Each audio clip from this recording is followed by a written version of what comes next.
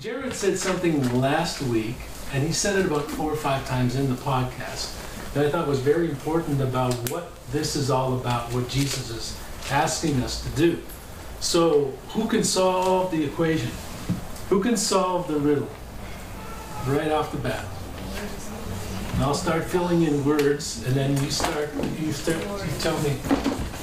I'm going to Should we raise our hands or just... No, just blurt it out. Can I get an F? Jesus is calling us to the heart of God. Okay, wait. That's close.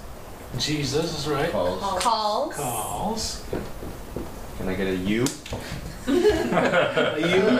Heart of There's no the U. Lord. Heart of the Well, that's going to be on the podcast. So Jesus you can edit that. It's not heart. Is it heart? Character? Heart? Character, right? Of God. Or no, of the God. Of the Lord. Of the Lord. How's that? Father. Father. Nice! And he wasn't even here! That was a blind You don't even have to come anymore. Yeah, good. I thought that was a good description of what the whole thing is about, the Beatitudes, the whole section on the Sermon on the Mount. And so I thought, well, that's a good way to phrase it. And so anyway, we wanted to move on today to chapter 6. Hey, we're going to move on to chapter 6, and it kind of continues in the same vein as some of the things. And I've written down a couple of things here that will connect to some of the things we're looking at today. But the first thing it says in, let's see, what does it say in the ESV? I got charitable deeds. Take heed that you do not do your charitable deeds before men. Is that what it says? Practice your righteousness. Yeah. Okay. In the ESV it says practice your righteousness, and the one I use it says do not your charitable deeds. Looking up what this means, the same word that is used right here, this word, merciful, and this word mercy, the word that is translated as charitable deeds or righteousness is the word really mercifulness, the things you do for other people. And so Jesus is telling them, when you do this thing that constitutes your mercifulness, carrying this out, okay? Being merciful, and in some of the older translations it use the word alms, giving alms. And if you watch old movies, they'll say alms for the poor. It says giving poor people something, money or food or something. So Jesus is telling the people in that day, take heed, be careful that you do not do your charitable deeds before men to be seen by them. Otherwise, you have no reward from your Father in heaven. Okay? So he says, therefore, when you do a charitable deed, do not sound a trumpet before you, as the hypocrites do in the synagogues and in the streets, that they may have glory from men. Assuredly, I say to you, they have their reward. But when you do a charitable deed, don't let your left hand know what your right hand is doing, that your charitable deed may be in secret, and your Father who sees in secret will himself reward you openly. So this is fairly straightforward. He's telling them,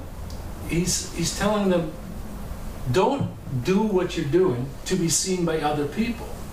He's saying there is something that the things you do as it says practice righteousness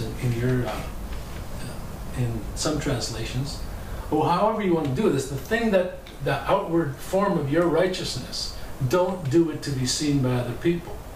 And that's fairly straightforward. But if you go back to 5:16, in the last chapter, it said, let your lights so shine before men that they may see your good works and glorify your Father which is in heaven. And some people have pointed this out and said, okay, you're supposed to live in such a way that people see the good things you do, and this one's saying don't do the good things in front of other people. It's kind of a contradiction. But the key, as we're looking at this, is Jesus is telling them to do these things, to have a pure heart, to be merciful, to let our light so shine, that living our life out in such a way that people see our good deeds. But he's saying do it in such a way, like so shine, or do it in such a way that they see the good things you do. So they may be seeing the good things you do, but the glory is going to God somehow. And your intent is that the glory is going to God. And so that's one of the things that is key in understanding this, is that he's not saying that you can be all secretive about how you live your life, but that what you're doing should bring glory to God, and that should be the intent of our heart. One person wrote, "This is quite consistent with not making a display of our righteousness for self-glorification." I'm saying so we don't display our righteousness to be glorified in ourselves. In fact, if we are glorifying God, we're not going to be pointing to ourselves and allowing our motivation to be seen by men. I think that's fairly straightforward. And he goes on, the second verse, which is talking about hypocrites, right? When you do something righteous, don't sound a trumpet before you. And I don't know, they couldn't really find any examples of people actually sounding a trumpet so that someone would actually see the good things they're doing. I thought of Paul Ryan. I don't know if you guys saw the last election, but probably a lot of politicians do this, but Paul Ryan was the guy. Who's Paul Ryan? Republican politician. Okay, what did he do that's significant in 2008 or 2012? He lifted weights a lot. Lifted weights a lot. 2012, he ran with Mitt Romney. Yeah, you're right. Never said that. Nobody said that. Anyway, he ran with Mitt Romney, okay? And he was a politician, and they showed him going to a soup kitchen in Chicago. Mm-hmm. And so, in the whole thing about him going to the soup kitchen, they said, Paul Ryan went to a soup kitchen in Chicago and helped out. And so they show him putting on the apron, going over to the potatoes, or whatever it was, taking a spoonful, putting on a plate, and everybody clapped. Okay? And then he took off the apron, put down the spoon, and walked away. Now, that's a good example, okay, I think, of somebody doing something to be seen by men. And doing it, trumpeting it out there, like, here's the good charity I do as a politician. And it's so, it was so transparent that obviously he didn't get elected, so. Not just because of that, obviously. But anyway, I just thought, like, when we do things in our life, we have to ask ourselves what the motivation is. And the thing here saying, it says in verse 2, it says, "Assuredly I say to you, they have their reward." Talking about these people that sound a trumpet when they do something righteous. Now, what does that mean? What do you guys think that means, that it says they have their reward? The instant gratification of people cheering for them. The instant gratification of people cheering for them. Yeah, that would be it, right? But what Jesus is also saying is that they have that reward. That's all they get, because I'm looking at them and I see the heart. God sees the heart. And he's saying, that's whatever you get out of that is all you're ever going to get. It's not going to be something that merits anything with God. So it goes on. Verse 3 says, when you do a charitable deed, don't let your left hand know what your right hand is doing. The basic gist of that is that we don't dwell on our own righteousness or the good thing we got. We don't commend ourselves. We don't go away from the thing saying, Man, I did pretty good, even though nobody saw me. You know, I'm such a nice guy. I'm such a great Christian because I gave this, or I did this, or I lived this out. And this hypocrisy thing, you know, one guy put it this way: if we think we don't have this going on, that's a big part of the problem. So, you know, it's something to think about. I wrote down here, not only don't be ostentatious in doing good deeds, but don't dwell on your own awesomeness. Okay? Because that's going to lead to pride in your spiritual walk. So it's kind of like the person who's really glad he doesn't brag like other people. And I've heard people say things like that. So a lot of these guys are bragging. I never do that kind of thing. You know, so I've heard somebody say almost that exact word. So this is fairly straight ahead. That's the first section on giving, basically giving, charity, doing a nice thing or a righteous thing for somebody. Any questions on that so far before we move on? What do you think, what's the reward of the Father? The Father who sees in secret will reward you. Well,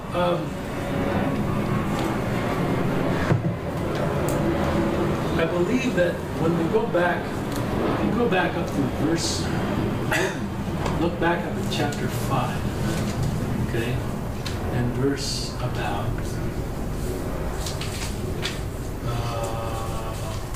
12, okay? Well, 11 and 12 together.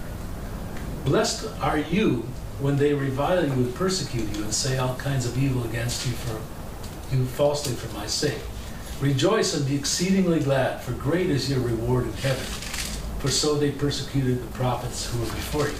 Now the reward in heaven, okay, that he's saying, he's talking about when we are persecuted for being righteous, is something we're supposed to be rejoicing and exceedingly glad about. Jesus tells us to do that. He says, be exceedingly glad about the reward in heaven. Now, it never says, Jesus never says what that reward is. He just says, first of all, back in verse 10, it said, theirs is the kingdom of heaven, the ones who are persecuted.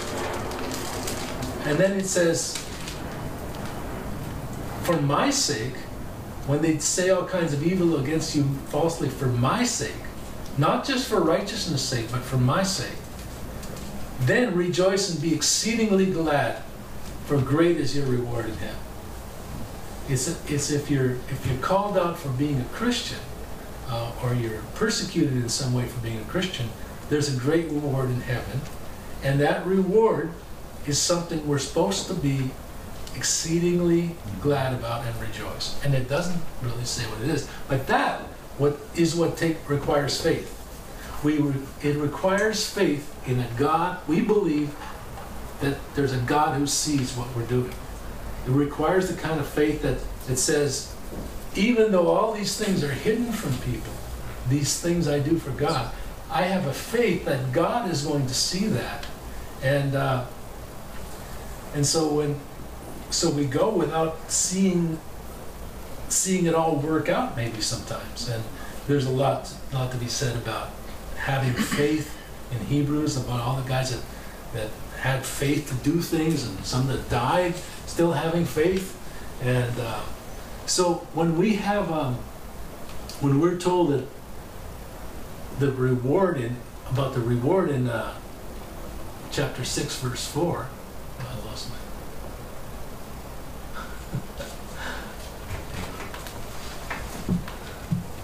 the internet connection. All right, here we go. Is it verse 4? Yeah.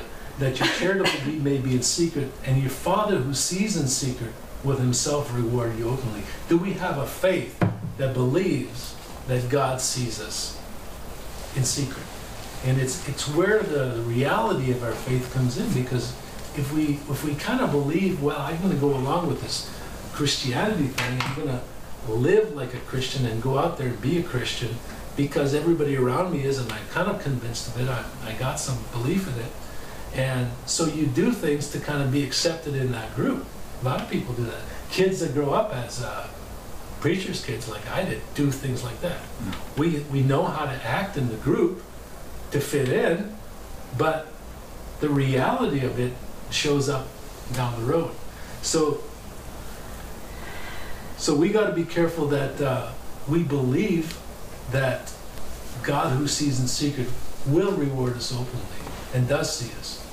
So the way this breaks down a little bit is to see that don't practice your righteousness in front of other people in order to be seen by them. And then it also kind of says, don't practice your righteousness to be glorified by yourself. Okay? And that's another aspect of this, that it's really about being true to God. You know, I was up some of you know, I went and taught at this youth conference, and so several people who knew about that, they came up and they asked me, you know, how did it go? Just that kind of question, how did it go? And so I had to ask the question, okay, what happened was nobody got saved that I could tell from my session. Nobody came up to me. I offered to, you know, share, you know, lead people to Christ or to talk to them about becoming a Christian or something, and nobody responded in that way. So that's the goal, right? Okay, but what happened was odd, because afterwards Don and said the prayer. In several of the sessions, people started clapping. Okay, so I'm going, okay, well, if I tell people that they clapped, okay, when I was done the session, am I still trying to gain some glory for that? And then if I say, but I didn't really want them to clap, I wanted them to respond in a spiritual way, am I also seeking glory by saying that? You see the dilemma? And if I, you know, there's this real question you have to ask about your motives, okay? What are your motives in doing what you do? Because if the motive is to draw people to Christ and give glory to Christ, and God sees that, that's the key. So even if somebody thought one way or thought another way, if God knows that I'm not being a hypocrite, if God knows that I'm not seeking glory, that's the key. So I think that's where we have to ask ourselves those kind of questions. Does God know I'm not seeking my own glory? Moving on, verse 5, it begins to talk about prayer. And it says, when you pray, do not be like the hypocrites, for they love to pray standing in the synagogues and on the corners of the streets, that they may be seen by men. Assuredly, I say to you that they have their reward. But you, when you pray, go into your room, and when you have shut your door, pray to your Father who is in the secret place, and your Father who sees in secret will reward you openly. And when you pray, don't use vain repetitions as the heathen do, for they think that they will be heard for their many words. Therefore, be not like them, for your Father knows the things you have need of before you ask Him. So that's 5 through 8. Now, there's some key words in here that we need to look at. We see the picture that Jesus paints of people standing in the synagogues and the corners of the streets, and apparently what they would used to do was there were certain times of the day that they would go to the synagogues, and so they would actually time their prayer and their ostentatious display of praying for when people were coming out of the synagogue, and they would just time it just right, and you know, they'd go to the corners of the streets where most people would be coming by, going each way, and they would pray.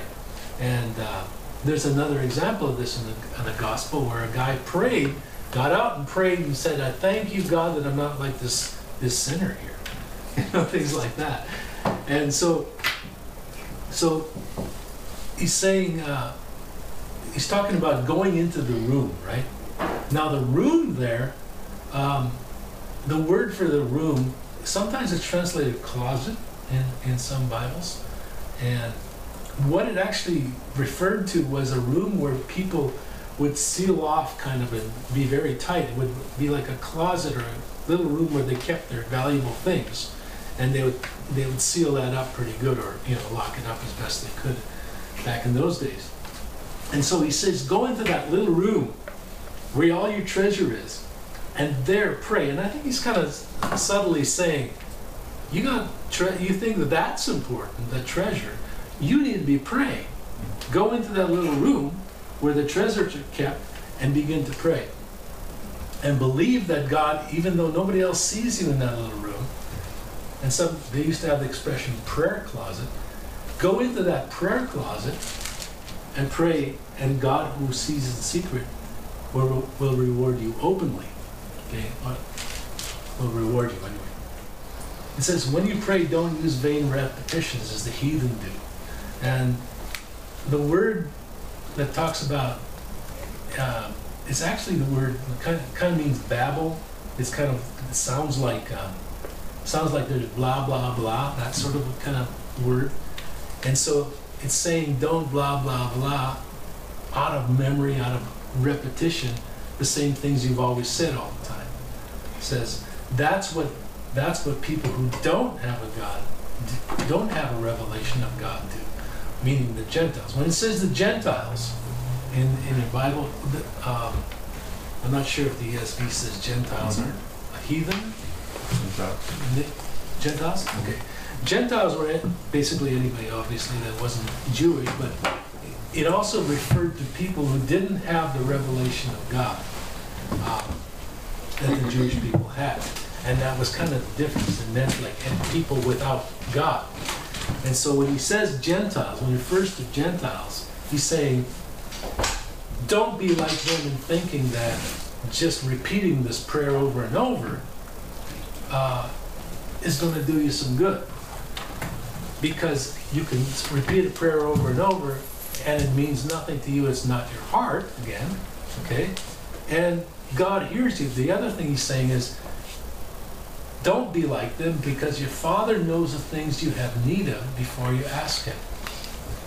So he tells them, don't babble the same thing repetitiously, just thinking that you can say it over and over enough, and eventually something will happen. And also, don't, what was the other thing? Don't babble repetitiously. Empty phrases. Lost it. Okay. But don't be like them. Let it come from a pure heart. And it's interesting that when you think of people repeating a prayer over and over and over again, without really thinking about it, the one that Jesus begins to pray and tells them how to pray is the one that people actually end up repeating over and over without meaning it, right? When I was in elementary school, we actually said this prayer. Canada, back in the 70s, late 70s, we actually got up and stood up in class and repeated this prayer. And I'm sure that almost 100% of the people in the classroom didn't know what we were talking about. Okay, it was first grade, and we would say this prayer, and so it was just rote. It was just reciting it, and so that's the very thing Jesus say. Don't do that. Don't vainly repeat something like the heathen do. And when it comes to the prayer, it's something important to understand is that there was no example in the rest of the New Testament or in history of people doing this, or in the early part of history, church history, of people praying this particular prayer like they do in some churches. So I don't want us to attach too much to this, but Jesus is telling them how to pray. And he says, well, we'll get to that in a second, but I want to get back to this Gentile thing, okay? Don't be like the heathen or the Gentiles in the way they are.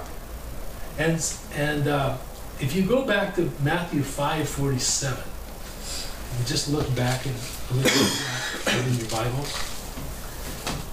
And in this part, he's talking about loving your neighbor. And in verse 46, he says, "For if you love those who love you, what reward have you? Don't even the tax collectors do the same? Now at the time, tax collectors weren't thought of highly like they are now. But he says even the tax collectors do that. And if you greet your brethren only, what do you do more than others? Do not even the tax collectors do so? So in some Bibles it says not just tax collectors, it says heathen. Okay? I'm not sure why this one it says tax collectors. It's the right verse. Okay. All right, but basically it's talking about people who don't know. Right at the end, the verse 46 says, "Do not even tax collectors do the same," and 47 is, "Do not even Gentiles or heathens." Yeah, that's what I thought it's supposed to say. Here, let me switch this over. Let me switch this over real quick. So we'll be on the same Bible. Okay? Thank you. Read the same Bible. All right. So you see that in 547, do not even the Gentiles do the same. That's the same word there. Yeah, that's what we're looking for. And then in Matthew 6:32, further down in the chapter, in Matthew 6:32, it says, it's talking about trusting God, and we'll be getting to this next week, I suppose. But it says, for the Gentiles seek after all these things, and your heavenly Father knows that you need them all.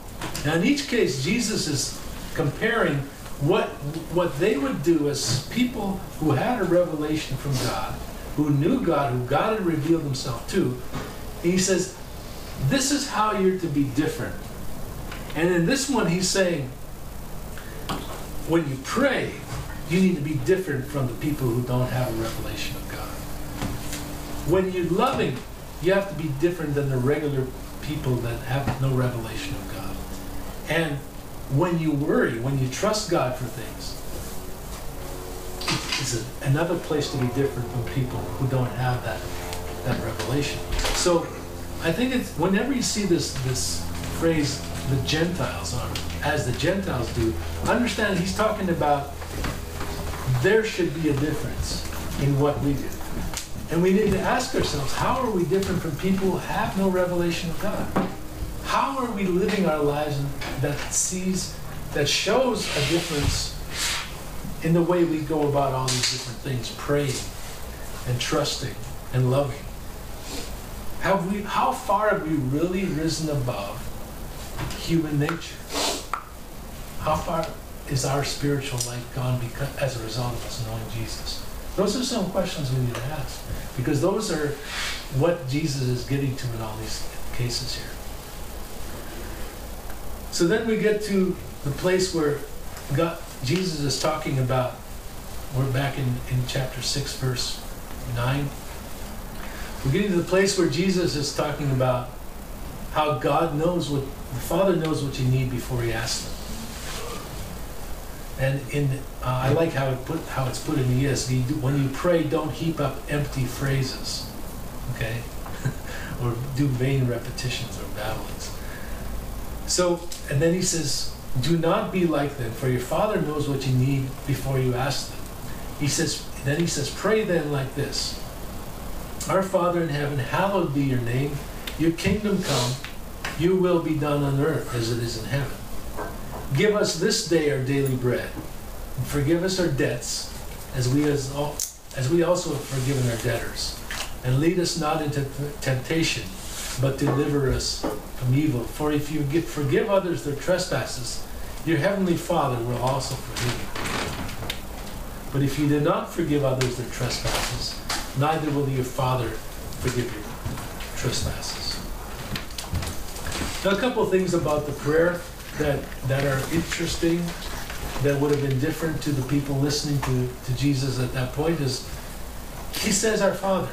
And according to some people who comment on the Bible and study it a lot, this is the first time anybody had ever referred to God as the Father, our Father. And it was a familiar term, and some people have, it's like a close term, like a familiar term. It's not quite like really casual like Daddy, but it is Father. It is, and I was over at Café Delish the other day, and this lady was in the, Shana was with me. And there was this lady that came in. There was a whole group of family there. They were speaking Hebrew, and the lady calls out to. She says, "Abba, do you want a bagel?" She just actually said the word Abba. And oh, that's cool. That's how they use it. I've never heard the word actually used in for real. And so that's how it's like. It's a respectful term, a familiar term, a close term. But it's also got reverence in it. And this is the first time anybody had ever used that term in praying to God. So he's saying, there's somebody very close that we can call on, just like we call on our Father. But he also says he's in heaven. There's a part of that's, at once he's close, but at the other point he's in heaven. We recognize there's heaven. There is a distance. There's another worldliness. There's a transcendence to God, that he's different from us. He's above us. And we acknowledge that he's in heaven. So it says, your kingdom come. That's just asking that God's kingdom come in the lives of people on earth, but also looking forward to the ultimate rule of Jesus on earth. It's kind of just recognizing that God's kingdom is coming. And so you're wanting to see that. You're wanting that to happen. It says, your will be done on earth as it is in heaven. That's just a desire to see the whole world brought in conformity to God's will. You're wanting this world. It's not saying it's going to happen, that God's perfect will is going to be done on earth, but you want it to happen. So it starts up here. God in heaven, wanting the kingdom to come, wanting his will to be done, and they're all about God, and that's the first three things that it's saying. Then the next four things are about us. Give us this day our daily bread. Forgive us our debts. And in this context, it's talking about our sin debt. Okay, the debt of sin that we have, as we have also forgiven our debtors, and lead us not into temptation, but deliver us from evil. A little bit about leading us not into temptation. That's not saying, God, don't ever put me in a place where I'm tempted. We have to understand, well, it is kind of saying that, but it's understanding that God is going to allow temptation in our life.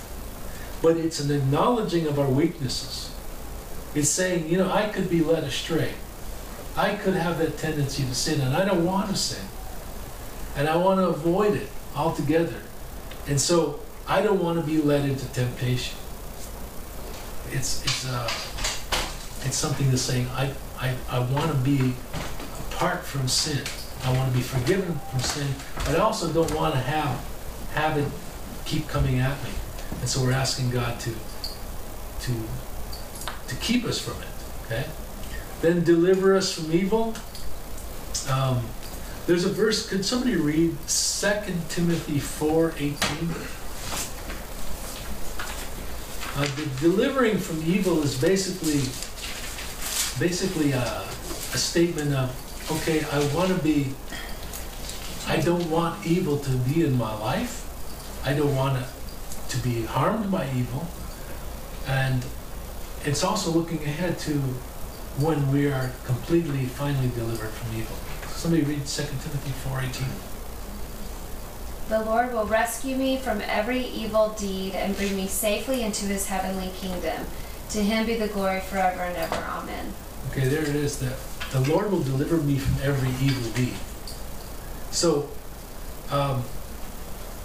I think it's saying that the things that are evil that are coming against me, the things that are evil that might happen to me, God is going to protect me from that. It's ultimately protection. And it's also looking ahead to heaven. So, deliver us from evil. So basically fairly straight ahead. There's three petitions about God, 4 petitions about ourselves and our needs, going from our basic daily needs, whatever we need in our life, to our sin, and then not wanting to sin anymore, and ultimately being delivered from evil. And so it kind of climbs, ascends into the better things. Now, in all these things, it's important to realize that Jesus doesn't say, pray. And now, when you pray, do this. He's assuming that everybody prays. He's assuming that these things go on as believers. And so we get to the one about fasting now. And fasting is something that, well, let's read it first, then I'll say a few things about it. Verse 16, "And when you fast, do not look gloomy like the hypocrites, for they disfigure their faces that their fasting may be seen by others. Truly I say to you, they have received their reward. But when you fast, anoint your head and wash your face, that your fasting may not be seen by others, but by your Father who is in secret. And your Father who sees in secret will reward you." So fasting is a time where we try to draw close to God by showing our commitment to Him, by abstaining from food, so that we can, the way I've had it described is that the abstaining from food makes you think about food, and when you think about food, you're supposed to think about God and begin to pray. Fasting was something that just brought the body into subjection to the Spirit. It kind of makes you rely on God and pray to God, and not be about a physical thing. And what would happen at the time of the Jewish people, the Pharisees and different ones that would fast, is that they would do extremely. If going without food was good, they'd have to take it one step further to show how great it was, how great they were good at doing it, And they wouldn't only abstain from food, but they wouldn't shave, they wouldn't wash their clothes, they wouldn't put anything on their faces to keep the dust down, or they wouldn't anoint themselves, they wouldn't wash their face, they wouldn't have sex, they would just avoid everything. And they would kind of show that out, that would be their kind of badge of honor by, oh wow, look at how he's fasting. It kind of sounds a little lazy, to be honest, but they would actually abstain from a lot of things that would probably be pleasurable, and that their body needed, and they would show it. And so basically, Jesus is saying, don't do that. Don't walk around. And also, they would actually put on a sad face. They would have to. They would just almost practice a sad face. And we have a word for it, and they have a word for it in Sioux. It's called ushika. They look ushika. You could look that up in the Sioux dictionary if you want. Can you show an example of ushika? Can you tell them an example of ushika? Our family uses it a lot. So if somebody is feeling sorry for themselves, or you're oh, you're just being ushika. You're saying, well, I have to do this, and then this happened, and whatever. But they're overboard. They're self-pity. It's like you can play violin. Yeah. It's self-pity, but also there's an element of. You can also use it there was this tree. I use it to describe a tree that it looked like someone pushed it over, but it just grew that way. It looked like a really sad-looking tree. So I said that the tree's big. It's mushika. It's just kind of this word that. So that's kind of what he's saying, that there was a sad countenance to their face. They would put that on in order to be thought of as spiritual, and there's variations of that actually. As I grew up, there was variations of that in church, where people would act so serious and just like they were really downtrodden, so that. I don't know, it's just to kind of make themselves look holy, that smiling wasn't a big thing. And so Jesus is saying, don't do that. Put some oil on your head, wash your face, wash your clothes, whatever. Do something. He says, don't let it even be seen by others. that your fasting may not be seen by others, but by your Father who is in secret. So now we have all three things, the fasting, the giving, and the praying are all, we're told, not to show them off to people, not to do them in such a way as to be seen, and try to avoid being seen. Well, in a lot of ways, we're going to be seen. But Jesus is saying, well, I want this to be real. And back in 5:20, if you look at this, it says that our righteousness is supposed to exceed that of the Pharisees. I don't have it written down. I was going to. But our righteousness was to exceed that of the people who were thought to be the most righteous. Mm-hmm. And for our righteousness to exceed the Pharisees, we have to have a righteousness that's real before God, the one who really knows your heart. Now, Jesus at this point is not talking about how he's going to impute his righteousness to us as believers. That's not in view yet. But he's saying there's something that you need to do. It has to be far greater than just the church that you're practicing now, or the things you're doing now. It has to be far beyond that, where you are really, here is the ideal. And again, he's calling us to the character of the Father. And he's calling us to the ideal. He's not calling us to just do the things that are righteous. He's saying go way beyond that and have it be a real thing in your life. And so eventually we understand that we need the righteousness of Christ that he gives to us when he died on the cross. We need that, to trust in that, to be right before God, because obviously perfect righteousness like this is talking about is pretty hard to do and very let's say impossible to do, even if we've done everything good on the outside and everybody else around us looks good. Jesus is saying it's all those things you do in secret that I'm concerned about. And we know that for a lot of times that isn't what's driving our righteousness. That isn't what's driving our doing good. The need for a faith that acknowledges God's omniscience involves doing things that are not designed to elicit praise from other people or make ourselves look spiritual, but to receive praise from God. And so a couple questions. We need to ask ourselves, maybe we're just going to take some time. Do we live like we believe that God knows our secret life? Do we actually live like we believe that God sees in secret? That's a personal question. Nobody can answer that for us.